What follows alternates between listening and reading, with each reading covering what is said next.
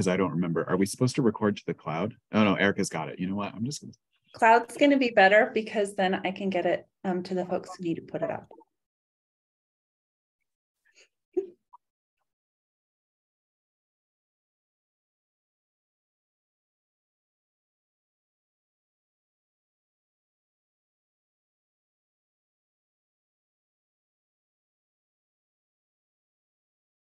All right, let's go ahead and get started, everyone. I'll stop sharing. I just want to welcome you all. Good afternoon. Welcome to the very first Pedagogy, Innovation, and Technology stop of the semester. For those of you who don't know me, I'm Erica Offerdahl. I'm a professor of biochemistry in Pullman in the School of Molecular Biosciences, and my other hat is the director of the Transformational Change Initiative. And thank you all for joining. My name is Brian Malone. I work for Academic Outreach and Innovation. I'm on the instructional design team, and I'm also our faculty liaison. I am housed on Tuesdays and Wednesdays. I'm available in Spark 102, so if you ever feel like coming by to talk about teaching, I'm here. So before we get started, I just wanted to give you a little background or an overview of what pit stops are. These are new this semester. It's a new series, and we're hoping that if faculty and other instructional staff enjoy them, that we can continue them in years going forward. But these are twice monthly opportunities for members of the teaching community to get together to discuss, reflect on, and share insights about emerging technologies or instructional innovations, or to collaborate to solve immediate pedagogical challenges.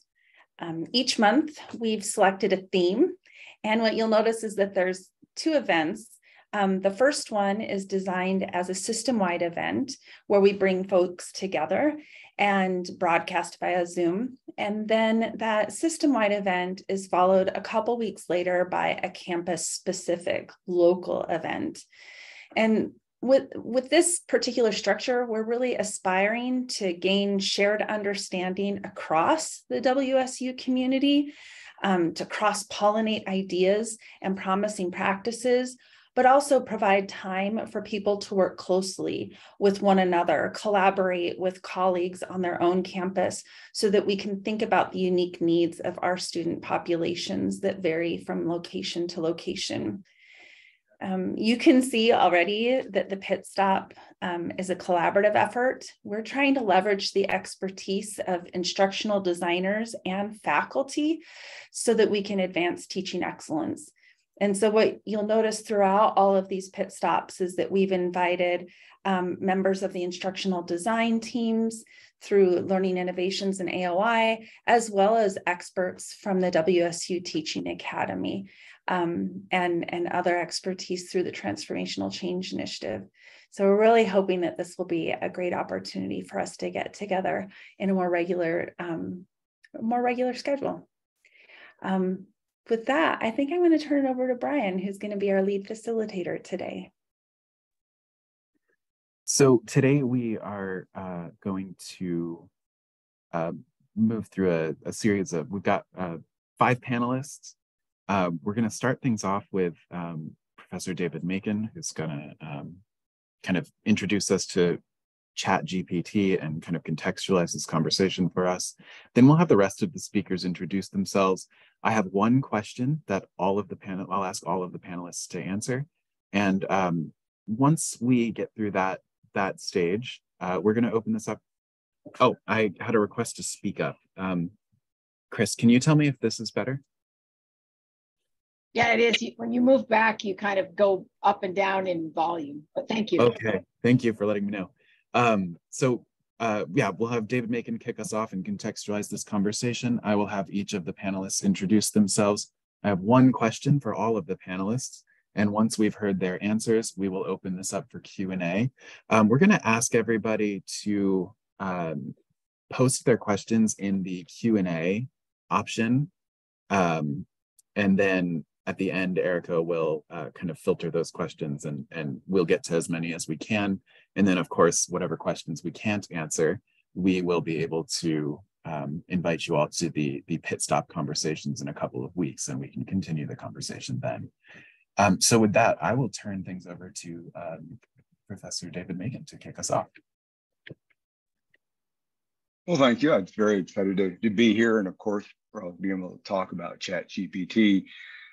I figured, many of you probably have read about the technology, or you've talked about it in conversations with friends and colleagues, and particularly students. I thought it might be helpful to kind of do a demonstration and as opposed to me telling you what ChatGPT is, why not let the technology describe itself? So what I did is I had a conversation with ChatGPT this morning. And so, very basic. I won't read all of this. I'll just kind of the questions here. So I asked, this morning, I said, "Morning, GPT," and I will say, you will see a thread where I'm very polite in my conversations, so that eventually, if it is an overlord, it knows that I was very polite. So it's benevolent. So, morning, GPT. How would you describe yourself to an audience of professors? That's who you all are, right? So, and it gives a very straightforward answer. It's actually pretty reflective of what, those of us that are in the tech field.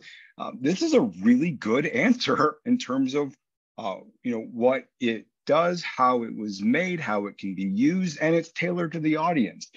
But that wasn't enough. I wanted to go, well, I really want you all to get excited. So my question was, this is wonderful, again, being very polite.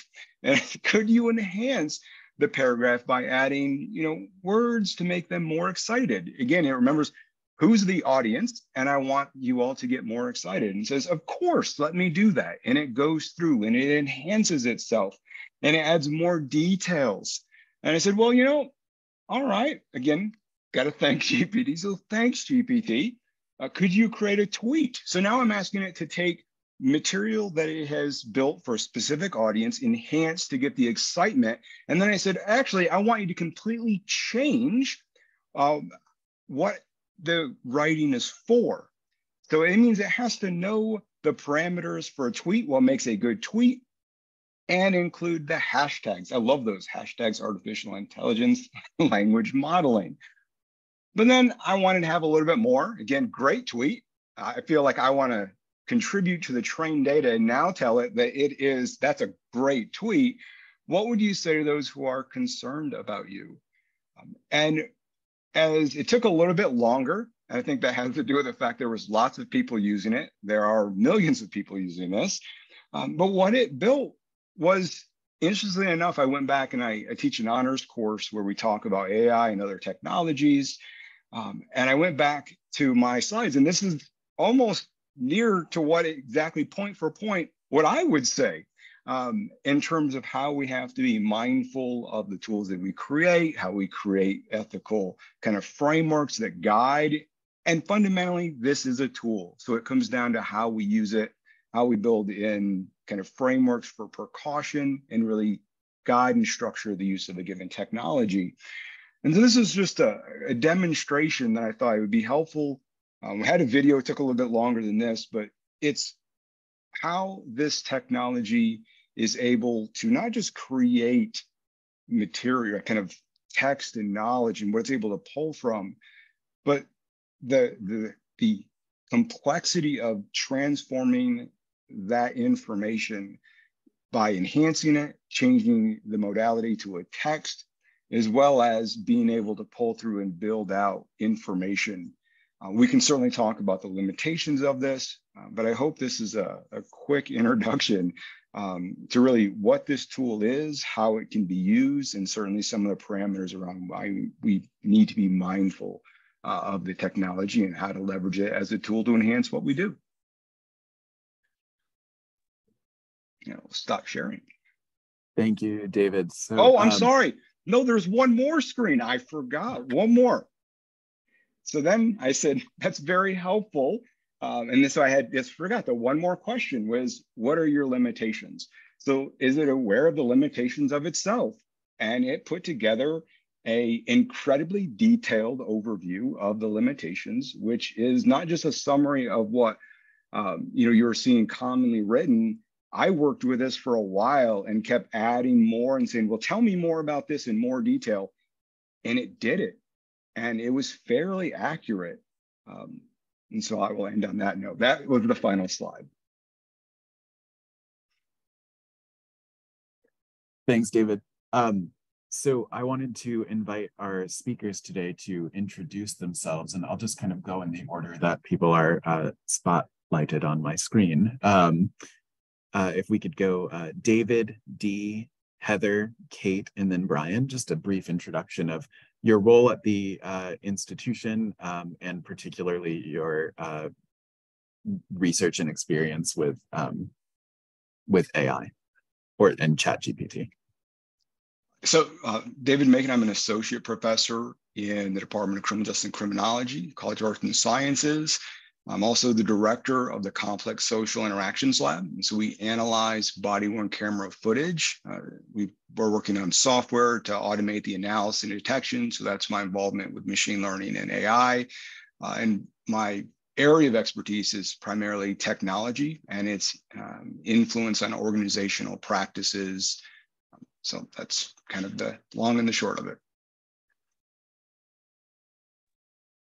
My name is Dee Posey. I'm a faculty in psychology. I'm also the associate chair for undergraduate education for the psych department.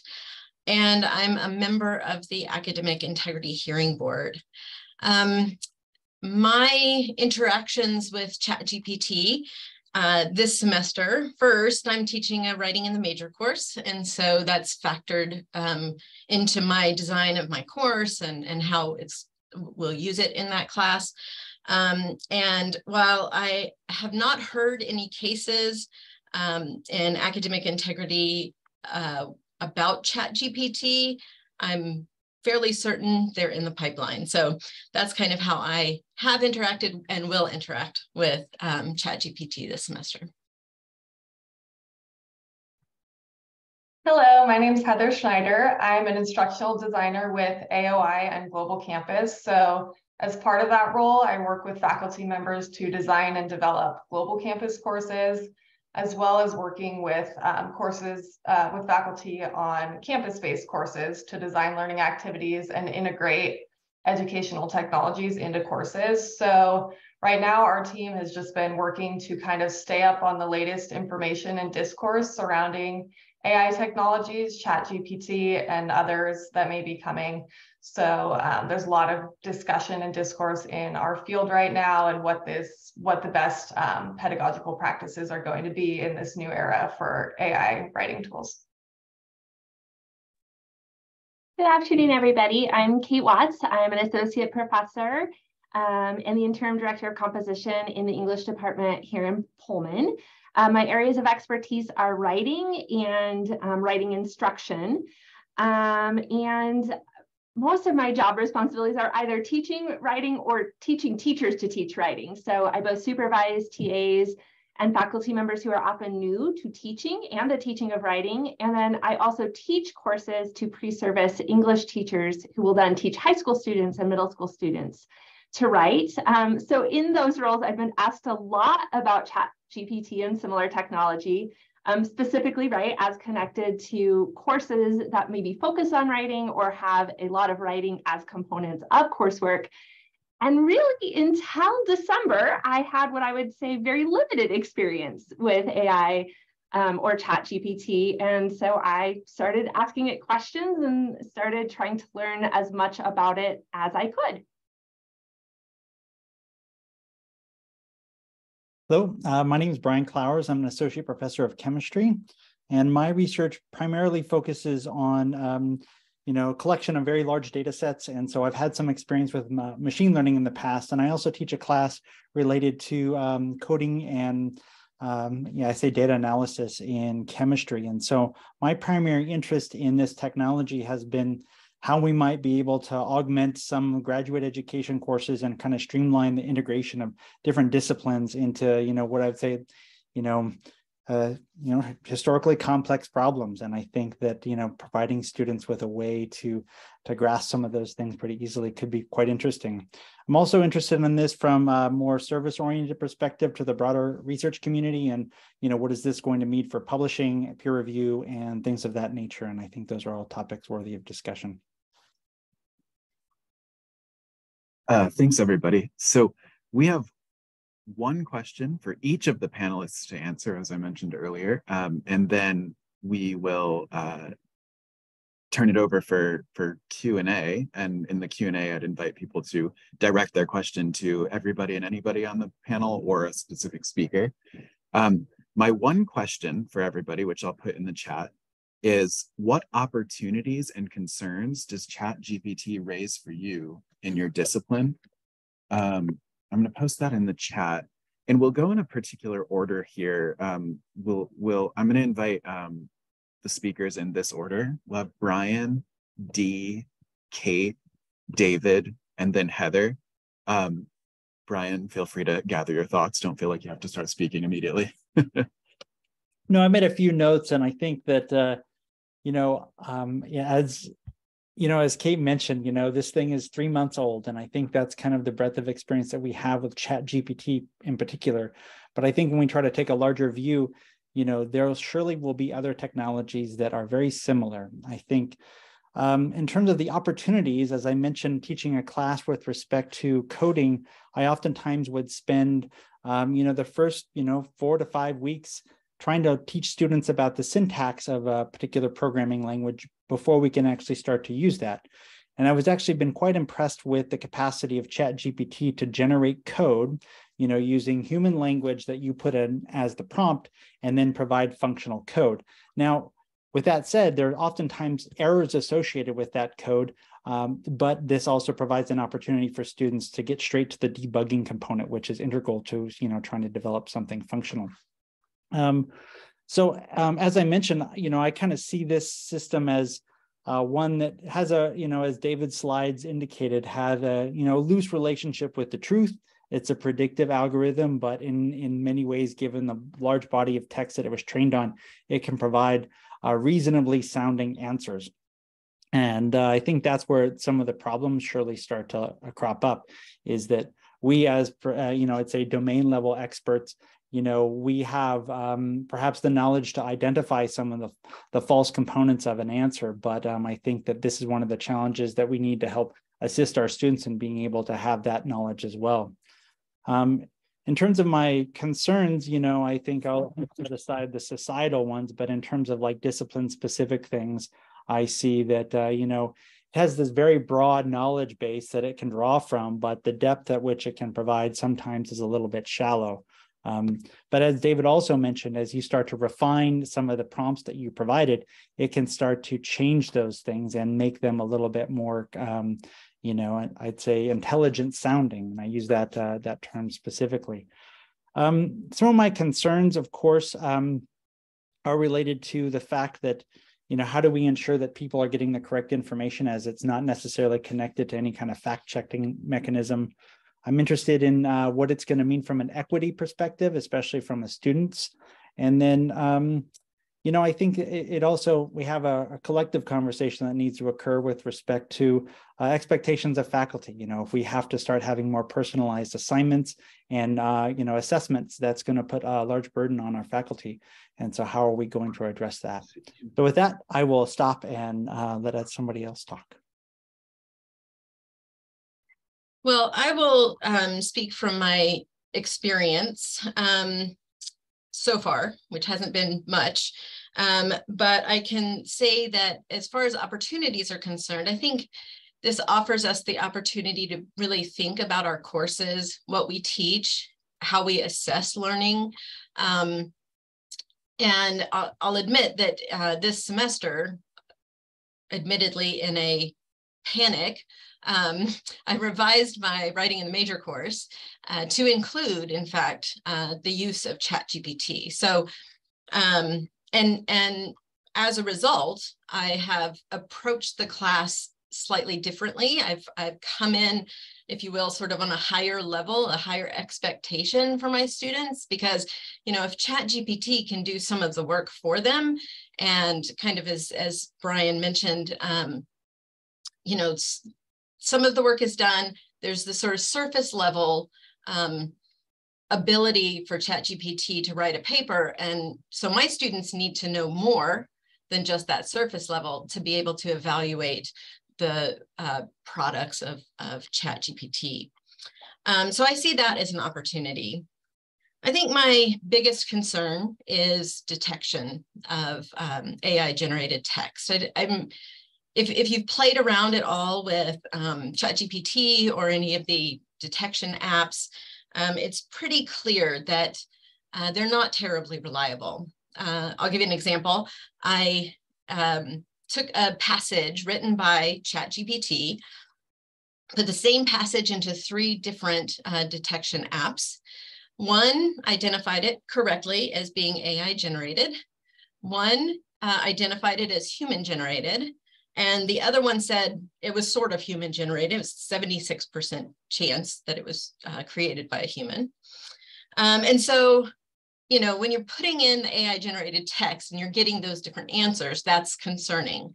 But I wanted to look at the possibility of false positives. So I put my own work into these detection apps, and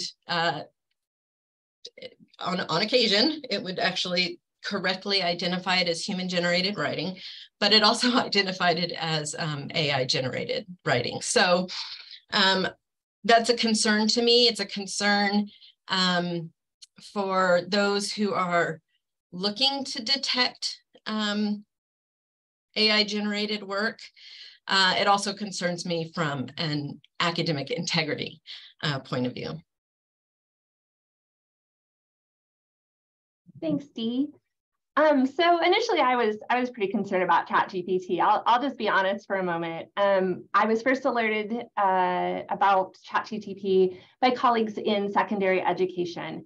And when it first came on my radar, they were in kind of existential crisis, and I quickly spiraled with them. Because in writing studies, we think of writing as thinking. And it's a particular kind of critical thinking that is refined and honed and explored in ways that are unique when we commit words to the page. There's something about having to actually write it on the page, whether you're typing it or you're jotting it down, that forces you to come up with the right words to describe something or to explain something. And so in that absolute existential crisis, we were all sort of panicking together. Well, if students aren't writing, if something else is writing for them, what happens to thinking? And if thinking is important, what happens, right? Like you can picture this spiral pretty quickly. And for me as a writing teacher, a lot of my pedagogy is tied to writing as an argumentation, specifically as a democratic process. So then right now it's really spiraling. So I thought I better get busy and play with this thing, because there isn't a lot of research or information out there, at least in November and December. So I tried it. I gave it writing prompts.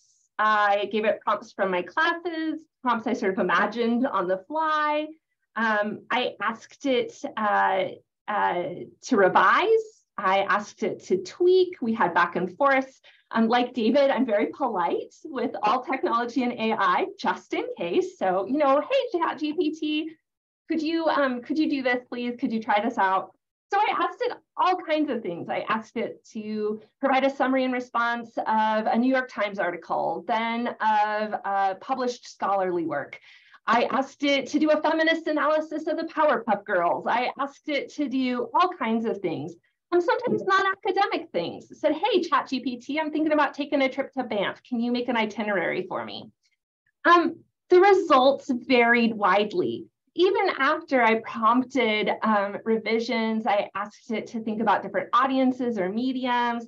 I asked it to add sources. I asked it to add specific kinds of sources or evidence. And again, those results were, I was surprised by the range of results. So I think right now I'm really seeing it as prompt design is going to be more important than ever. So kind of piggybacking on what people have already said. we'll need to think carefully about the writing tasks and the requirements that are associated with those writing tasks. ChatGPT writes well when asked to do things like define, list, recognize, report, classify. It doesn't do so well when it's asked to create, apply, weigh, formulate, design. So, I'm kind of already thinking Bloom's taxonomy. Bottom of the pyramid, it's great. High order on the pyramid. It tries, it definitely tries, but even with tweaking it, it struggles. So I'm really right now seeing it as a tool for writing. Like, I'm not interested in fighting students over it. I don't think that that's going to be productive. Technology is meant to be a tool. So let's figure out how to use it. So I really kind of went back to the writing that it produced and tried to put, my writing teacher hat on. It generates pretty formulaic responses, 5-paragraph essays or modifications thereof, write definition or background, 2 or 3 points, a conclusion, right? A very tried and true kind of approach to writing. I'd call it the bare bones of classical argument. It writes cleanly in that it writes pretty grammatically correct. But I would say that grammatically correct is white, middle-class American grammar leaning pretty masculine, which is something to talk about in itself. So the more I read those responses, the more I saw what it generated as brainstorming, early outlines, jumping off places for research, for critical thinking, a tool that would help writers get started. I'm kind of thinking of it right now the way I think of Wikipedia. It's a great place to start, but if it's where a student, a writer, or a researcher ends, then we have a limited response. So I'm kind of thinking about it, also thinking about D's, thinking about plagiarism and where it might fall there. Plagiarism comes in many forms, right? The copy and paste version from the internet is obvious, it's easy to prove. I don't necessarily want to play like detective with it. So I think I'm going to have to lean in a lot to the scaffolding I was already doing that helps prevent the other kinds of plagiarism that aren't the obvious copy and paste. So things like early proposals, annotated bibs, progress reports, conferences, reflections. In writing studies, we've leaned on those a long time, both to keep students on track and have multiple checkpoints, but also to curb, right, that I grabbed my friend's essay and submitted it and pretended it was mine. It kind of, right, because you're not going to find a friend's essay who meets all of the scaffolded work. So I'd say right now my big takeaways are try it. See what it does. Ask it the kinds of questions you ask students. Ask it the kinds of prompts you give. Ask it stuff that is part of your job that you work with. See what it's able to do. And then ask a question. How could it be used as a tool? And then my final thought is, I think really talking with students, right? How can we use it as a tool? And what role might it play in assisting us to do the work that we need to do?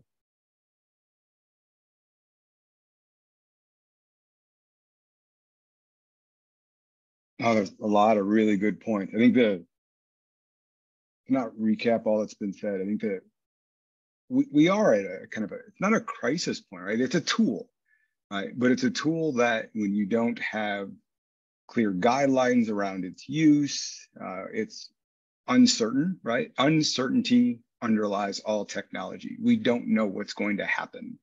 And I think that when we're there, we kind of fill the vacuum, the void of we don't know. And it can be scary, rightfully so, right? Like you look at this, you play around with it and you realize, wow, there's so much. But to Brian's point, I mean, I've been able to put code in and ask it and give it wrong code and it fixes it. And I go, wow, that's right. It should be that way. That's the way the syntax should be. And so I look at this and I treat it like how we cite it. It's a tool. So how do we figure out a way to integrate and enhance what we do? There have been a lot of really thoughtful conversations that have been on this. And I think that's where I would encourage all of us to look at, well, how can we integrate this into what we do to enhance student learning, student engagement? To Dee's point, maybe even to make it equitable, right? We have students who might struggle, and even to Kate's point, and some of Bloom's lower levels, they might need assistance. And ChatGPT is now the equalizer to say, you need to be at the high level. Well, let's use some assistive technology to get you there and to do it in a way that you have guidance from faculty, right? And, staff support to really help get you where you need to be. I'd much rather frame our conversation, our efforts around integrating a tool to enhance versus, and we need to identify the people that will be malicious and will use it in that way. But that has been the case for all technology, right? So that's where I've been trying to focus my efforts in recognizing that it exists. And I'm confident that we can modify our practices, think creatively around how could this enhance what I do so that I can have those more applied activities that say, I need you to demonstrate that you know how to do X, Y, and Z. And ChatGPT could actually enhance my ability to grade those in a much more, right? Like I know there's got to be a way, and there's a lot of really bright people here at this university who can come together to do that. And so I appreciate these types of initiatives, and certainly the TCI and the Teaching Academy, because those are the conversations that we need to have around. We've all been saying we need more applied activities. We've all been saying we need something that's more than just writing. I was pretty fortunate to have some funds out of the Provost's office. I believe 2 years ago, there was a grant program to try to create alternative to writing assignments. And my pitch was, let's create educational videos, right? 15-minute videos, and to do them in teams. And we did a pilot in a class of like 175 students, all in teams of 10. Didn't go as well as I thought it would, because teams of 10 are really difficult to manage. But then refined it in my honors class. I did it again in the honors course, and they just got better and better in creating these educational segments. And so I started talking to the students around, well, what if we had used ChatGPT to enhance what you do? And they said, well, we would have gotten to this milestone so much quicker, and we would have had the time to be able to do these things we never got to. And I hadn't even thought, like, could I let them do that? How would I do that? Would be the parameters? Is it skipping steps and that they need along the way? Because I hadn't thought about it. So I guess to not recap all the points, I really encourage us to think of it as a tool, recognize that there are concerns about it, but this could very well be, it's not the panacea to it, right? It's a technology, a tool that we should be able to adapt and integrate into different aspects of our jobs. The code has got me really excited because I've even given it challenging things that I struggled with. I'm like, I don't know how to get this to work. And I was like, have you tried this? And I was like, no, I haven't. It didn't work, but at least it gave me a suggestion. So it's a brainstorming app too, if you will. But I'm just really appreciative of being able to have everyone here, and I'm excited to get to the questions and the conversations. And I know that Heather is up next. Thanks, David. So many great things have already been said. I'm going to go ahead and start in with challenges first. I think one that comes to mind is, there's a tendency from the design community to want to jump in and start designing based on what we already know about the tool, right? And this tool is evolving, and it's probably evolving pretty quickly. So, there's a tendency to want to say, okay, we know it can do X, Y, and Z, so let's design around this, especially when it comes to academic integrity. And that might be changing and evolving pretty quickly. So that's definitely a challenge, is designing for what the needs are now while keeping in mind that this tool is going to keep evolving.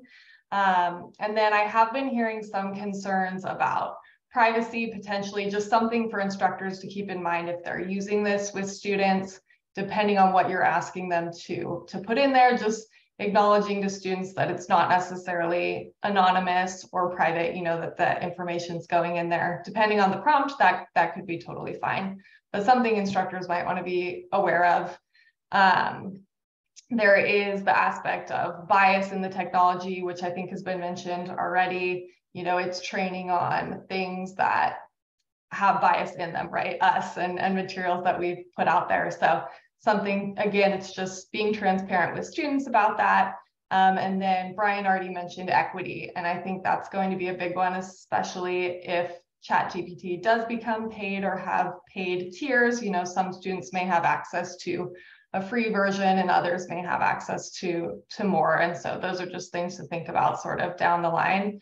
In terms of opportunities, I can say there's, a lot of excitement and curiosity in the design community about what the potential opportunities are here. So many that have been said, like David mentioned, opportunities to give students some more personalized help, differentiating assignments, providing feedback, personalizing learning, things that can take faculty a long time. Potentially, this could really be a tool to help with that. And I completely agree. Right now in my experimentation, I see it really as a brainstorming partner and like helping at specific steps during a task. And I think there's a lot of opportunity there. And then just generally, I see this as a good opportunity to ensure that our assessments are really authentic and that they're aligned to our learning outcomes that we want students to demonstrate. I think it's always just going back to, if you're thinking about using this in your classroom or you're worried about students, using it on one of your assignments, just thinking about what are the outcomes I want for my students in this course, and where does this fit into that?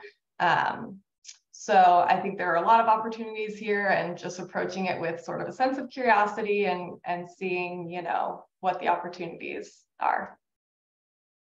Thank you. Thank you all very much. I see one question in the Q&A from Paul, and then Paul, I also saw that you had asked a question about, so Paul, I saw that you have two questions. One is, does ChatGPT remember an individual's questions in conversation? Are there privacy issues when we ask students to use the tool, especially with personal information? Brian started to answer that. He said ChatGPT does remember your questions that you submit, and you can even continue conversations later.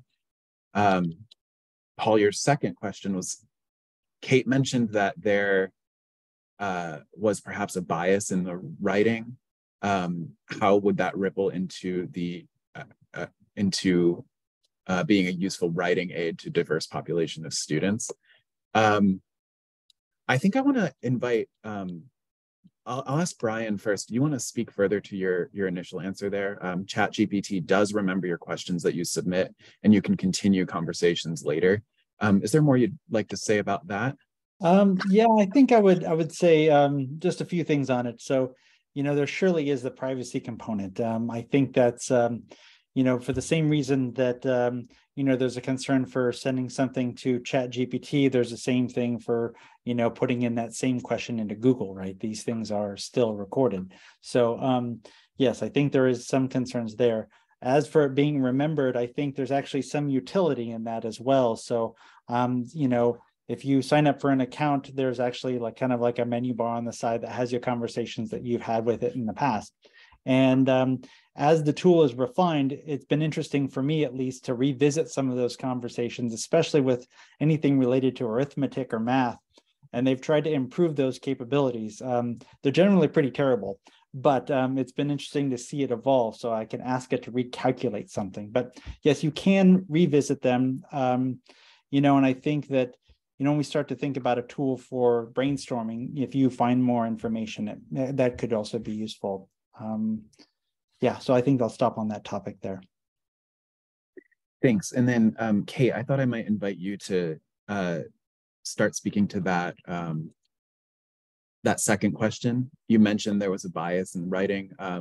Could that become useful? So, Paul, please correct me if I'm misparaphrasing your question, if I'm not paraphrasing your question well, but you're asking about how would this kind of turn into a useful writing aid to a diverse population of students?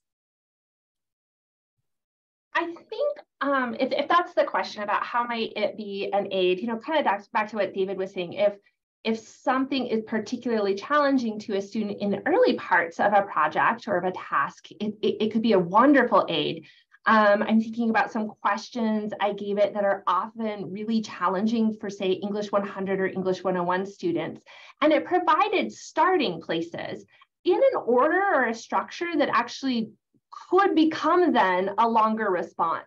And so I think in that way, it becomes an equalizer in that a student who already sort of just knew where to start or had good training in where to start or had more experience with tools that help you get started, it equalizes there. I think anybody who might get a question tossed out to them and goes, that's a big question. I'm not sure where to begin. That was kind of my thinking on that front. David can probably speak to this better. I have concerns about its ability with research, though, as much as it tosses out good starting places. So if you ask it to add citations, it offers, I think, at like a 100 level, the people you would hope students would go read, if that makes sense. But it doesn't necessarily catch everything that you'd sort of hope in a research journey students would catch. So I tossed out a question. I asked it about a critical race theory reading of something. Oh, hop in, Brian.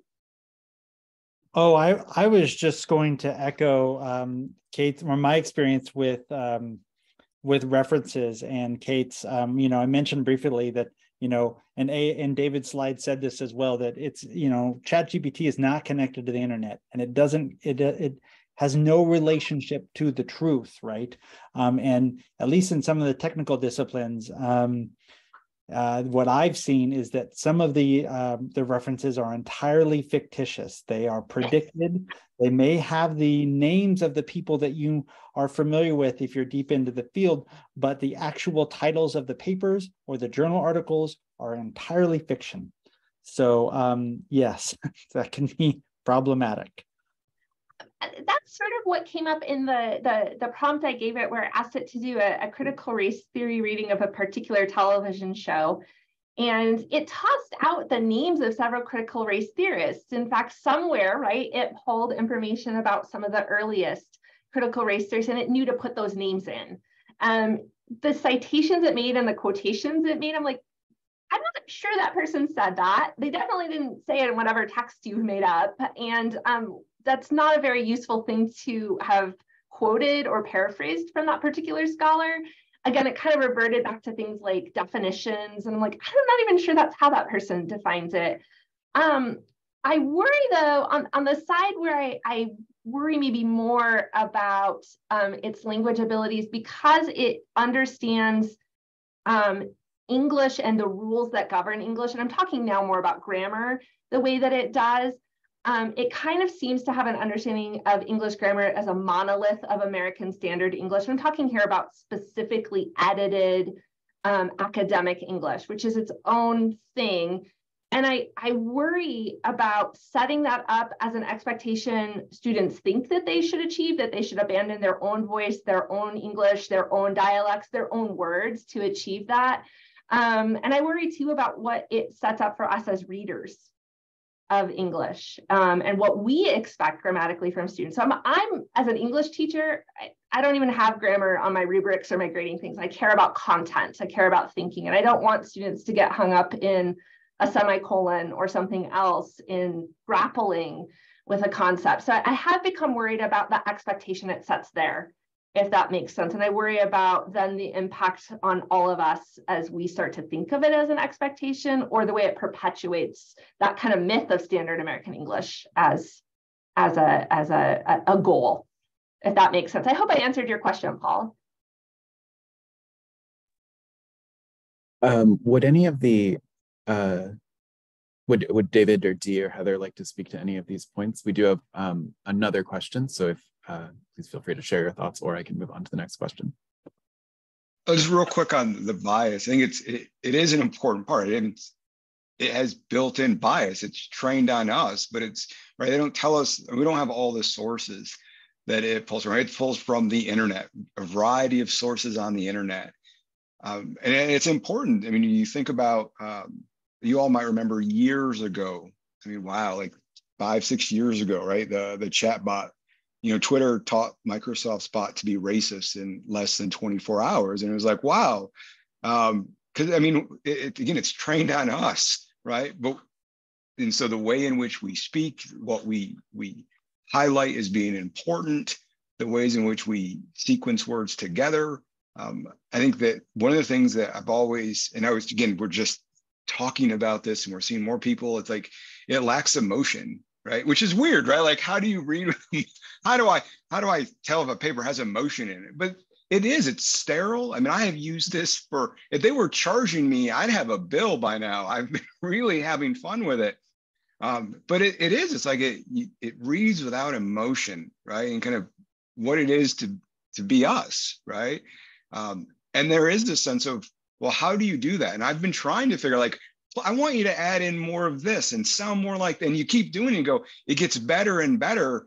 And then there's that, when we talk about like the concerns for the question, Brian, you put out, like, there it is, like, when you can't distinguish it from us, then what makes us, right?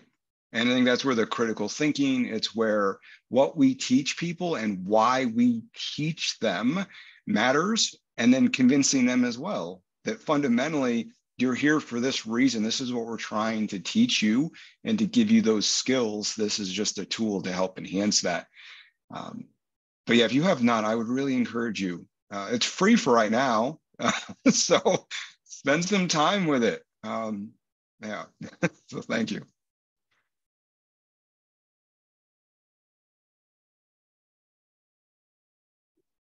So David, that point I think leads really well into this comment that we received from Lisa.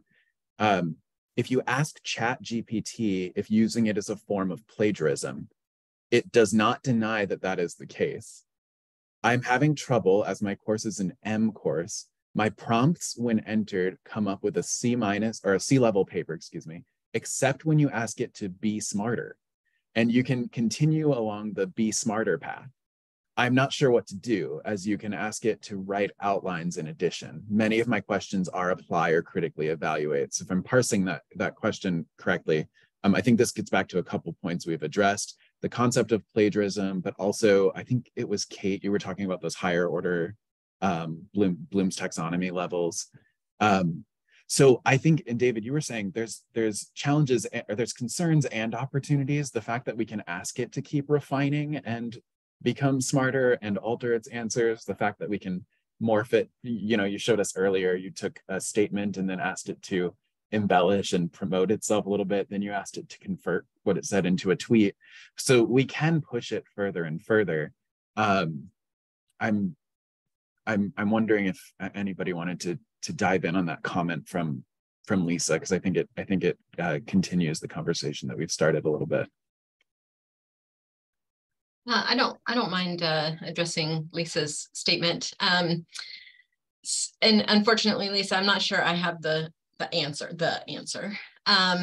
But when I think about writing in the major courses, these are low enrollment courses, and as you know, Lisa, in psych we have gigantic classes. So writing in the major classes is very different from our usual lecture-based classes because it's smaller. It offers the opportunity for more one-on-one interaction between students and faculty.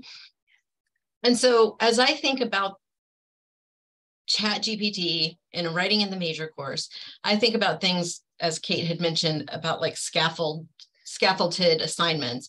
If you're working with students one-on-one, and it's a scaffolded project or assignments, my hope is that students working with a professor would render ChatGPT irrelevant, because why ask ChatGPT when you're working directly with your faculty member?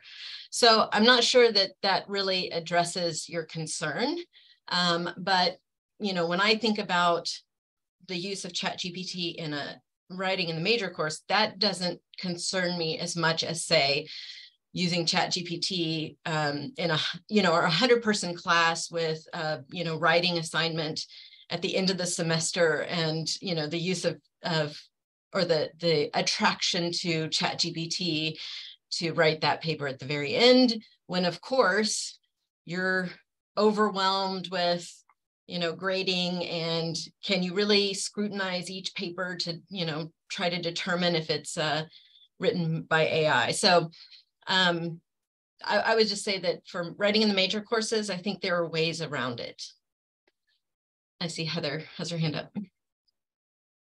Yeah, I just wanted to build on what you said, Dee, because I think there's a really important point you made in there, which is sort of when students are going to be interested or tempted to use this. And so, Lisa, in your comment, you mentioned you're already having sort of apply and evaluate level questions.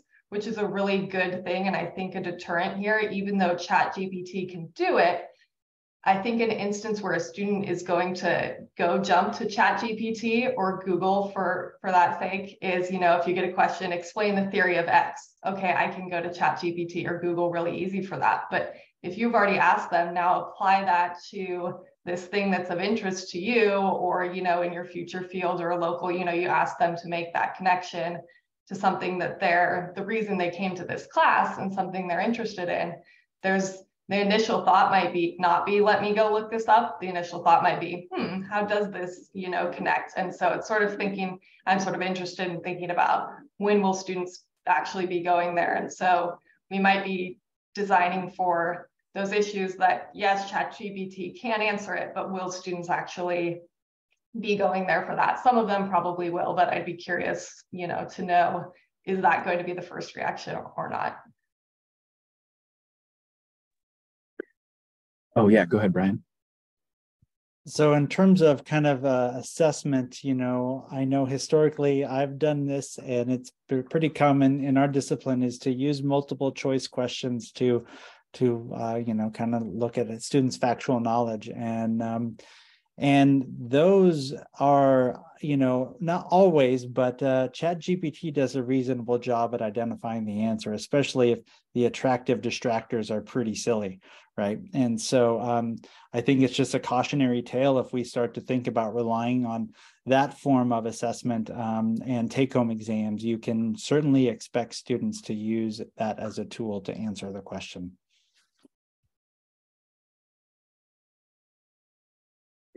So I think we've got time for another question, maybe two. I'd like to invite anybody in the audience that has a question to direct that question to the whole panel or somebody specifically. I'll also throw in a reminder, in a couple weeks, we will have the chance to meet at your respective campuses to continue this conversation further.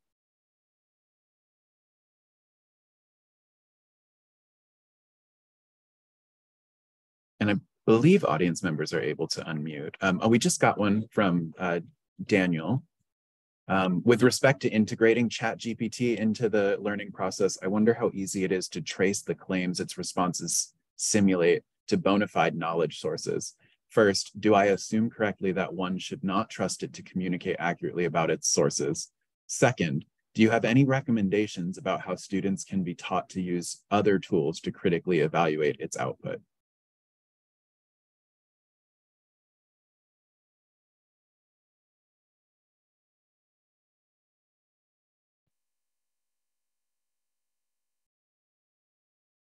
Okay, I'll jump in.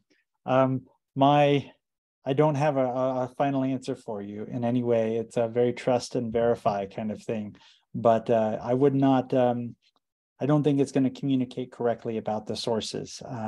It's a predictive algorithm. It doesn't necessarily have that attribution from, this is the, a piece of technical knowledge. It's not going to accurately attribute that to its source material because it's just trying to predict what it's seen in the past. And I think as to how to teach students to verify those things, I think it really requires, in some ways, what we've always kind of asked students to do is to, look for more than one source, right? And I think that you need to, kind of follow through on that. So I know that's kind of not maybe super helpful, but that's the way I think about it.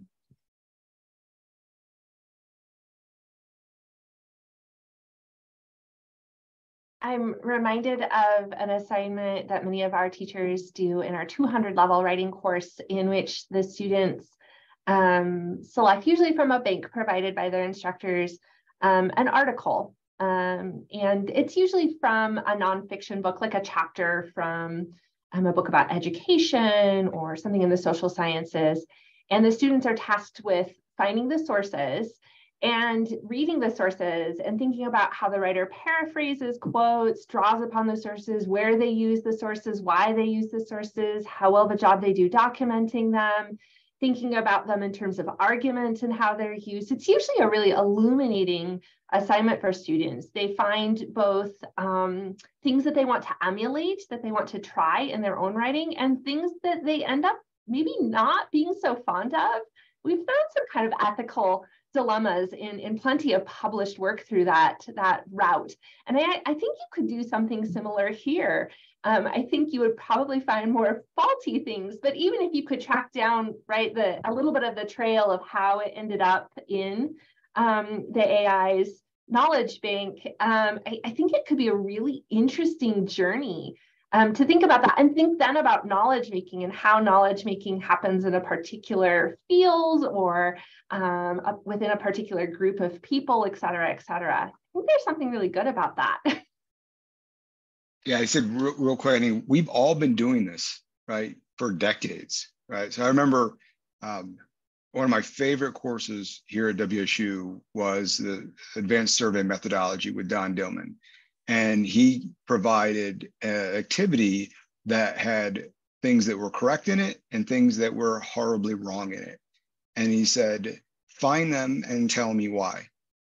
And I've always felt how important that is you could do the same thing with ChatGPT so I asked it a question, we were just messing around in the discipline and said, what are the core tenets of routine activities theory? What are the strengths and weaknesses? And I had them all fairly. I said, but what are the critiques of it? And I thought, what if I just gave that to students and told them, all right, I need you to tell me what is right and what is wrong about this and substantiate that. I've tried it, it gets close, but it doesn't do the same. And I think that's still where the learning is we figure out what are the skills, what are we trying to do here, and then where it kind of fits in. But I just recall, we didn't have ChatGPT, and Dillman just made this activity because he knew that's the best way to learn and to practice. And I still recall that was one of my favorite activities that I ever did in my doctoral program, because it was the application of knowledge, right? Like you couldn't Google it. You had to see it and know it. I still think that's what we can do. And we know what works. We just got to figure out how to let the tools kind of just find their way to enhance what we do. I would like to invite any last minute comments from anybody on the panel before I turn this over to Erica for any closing remarks, as we are coming up on the top of the hour.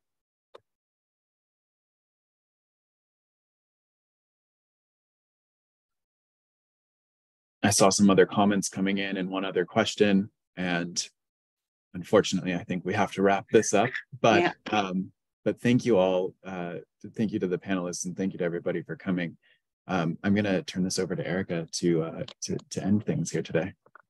Yeah, a giant thank you to everyone. And this is the beginning of a lot of discussions we can have about emerging issues that instructors are going to face in the classroom.